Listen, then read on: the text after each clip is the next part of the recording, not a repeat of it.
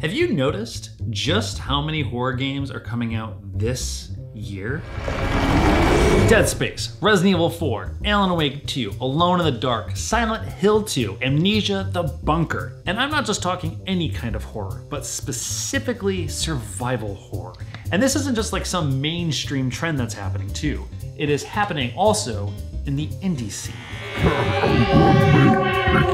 Now sure, survival horror isn't some new thing by any means, but I'd argue that what we're seeing right now is an era of survival horror that has been dormant for 20 years. It is 2023, and we are in the midst of a full-fledged survival horror renaissance.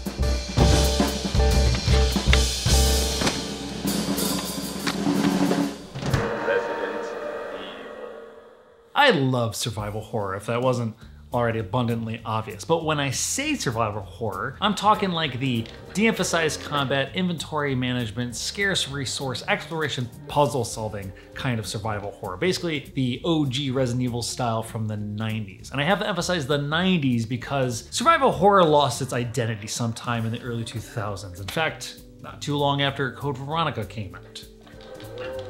All right, real quick, some context. So Alone in the Dark kind of started this whole thing in 1992, but it walked so Resident Evil could essentially run, which set the standard for the genre in 1996. But eventually, the genre became oversaturated and well, there wasn't really a whole lot of innovation happening. The fixed camera angles, the slow gameplay, the inventory management, it didn't really age that well in the PS2 era, did it, Lily? No, it did not.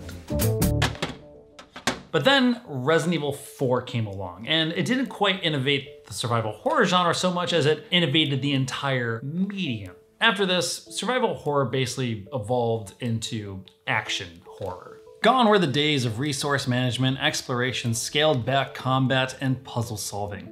Resident Evil 4 had all those things for the record, that just wasn't what stuck following the game's success. But then the horror genre evolved again, this time abandoning action altogether with Amnesia: The Dark Descent. But it really became more like hide and seek horror as you were powerless from the creatures chasing you. And then the genre evolved again with PT in 2014, where a subgenre formed such as the psychological haunted house genre thing, spawning games like Layers of Fear or Visage. These games emphasize the pure horror of it, the terror, just flat out being scared.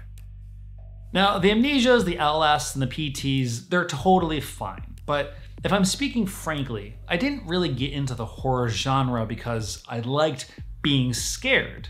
I got into survival horror specifically because there's a thrill in the potential to possibly overcome a dire situation.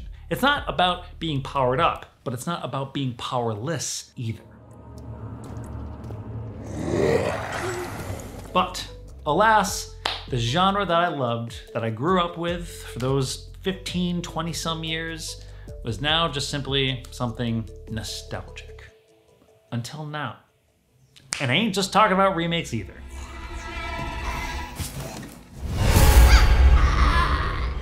Resident Evil 7 and Resident Evil 2 Remake tiptoed survival horror back into the mainstream and proved that the slower paced inventory and explorative elements can still thrive in modern game design. But there is a whole other story that's happening in the indie scene. As we see the trend of remakes rise, it's the indies where survival horror is, in a way, having its biggest comeback by way of capturing the style of games from the 90s. The fixed camera angles, the low poly graphics, the inventory management, the whole shebang. Some even simulate CRT TV filters. And here's probably the thing that I think is the coolest. We are essentially getting two revivals at the exact same time for the exact same genre. On one hand, it's the mainstream revival, which is doing it with remakes. But the remakes are recapturing the past by reimagining them for a modern audience, and in doing so, evolving the genre. I actually made an entire video about that you should consider watching. But then on the other hand, we have the whole indie thing that's happening, which is using the past to inspire new ideas and stories while still retaining the aesthetic of the past, like fixed camera angles and low poly and all that jazz. But something else that's happening that's super interesting there is that we're getting to see aesthetics and genres that weren't even done at the height of the mid-90s, like grindhouse VHS style horror like Bloodwash and Rewind or Die. Like, I tend to think that the indie scene often reflects what's missing from the AAA space. So like, consider 2D pixel art, 2D platformers, and like the point and click adventure. The indie scene swept in with those after they were long gone from the AAA space.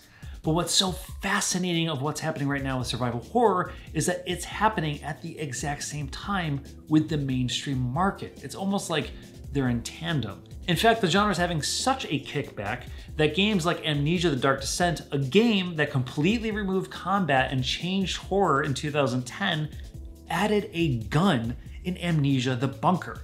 Think about that. Then there's the case of Alan Wake, a game that's returning 13 years later as a full-fledged survival horror game. Steel coffee! A game with limited inventory, resource management, puzzle solving, all that jazz. Which, by the way, is a full-fledged detective game, which is right up this dude's alley. Whew, what a time to be alive. My two favorite genres, and a game that I love by a developer I love, blessed f***ing be.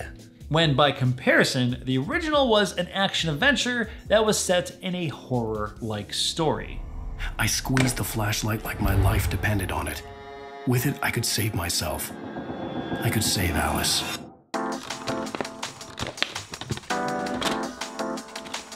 Kind of weird for me to say this, but I feel like for most of my adult life, survival horror has kind of been like a niche genre.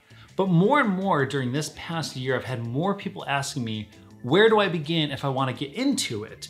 And that is a telltale sign it is back in fashion. And probably the most exciting thing about answering that question is that there's like now 3 avenues you can go to experience it, and none of them are wrong. Like, you're no longer bound to have to go to the past to be able to experience the core fundamentals of what makes survival horror, because there are so many things out there right now this year that are doing it exceptionally well.